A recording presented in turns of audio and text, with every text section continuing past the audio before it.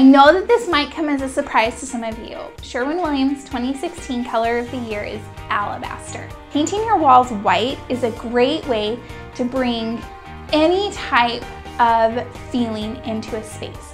White is the perfect base for all of it. I love using all different types of colors in spaces. I don't usually stick to a color theme so much, as I love just kind of discovering what I can find at the thrift store and at, secondhand shops and bring those in. The easiest way to think about decorating with color is to think of it like a color budget. If you want your room to feel really energetic and happy, and you want to use a lot of color, obviously your budget is going to be a lot higher than if you want it to feel really calm and relaxing. So you kind of decide how you want your room to feel, and then you set your budget from there. The larger and louder the color is, the more money you're spending on that. So if you're going to paint a wall bright green, you're going to spend a huge amount of your color budget on just that wall.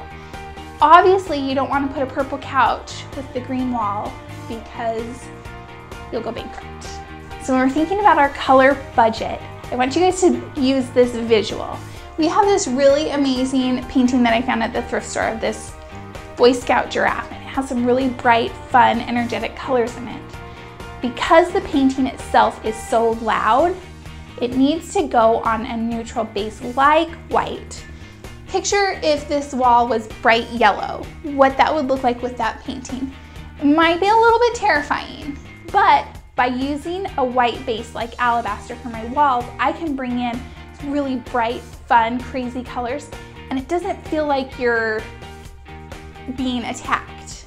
When I use a color like Alabaster on the walls, that lets me use all of the colors of the rainbow, even in one room, and it totally works without going over my color budget. One of the reasons that Alabaster is such a special shade of white is because it has a slightly warm undertone. So it really brings out colors in like warm metals and wood, looks good with everything, and it doesn't feel really sterile, which sometimes people are really scared of when they're painting a place white. They don't want it to feel lifeless and like they are in a hospital.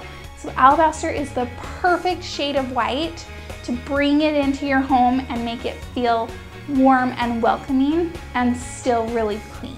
So here's the thing, it doesn't really matter if you live in like this super old, traditional, colonial, or a crazy, ultra-modern house in California. A color like Alabaster works from one end of the spectrum to the other. So if you're kind of like me and your house falls somewhere in the middle, get out of the beige box, try brightening up your space. I promise you won't regret it.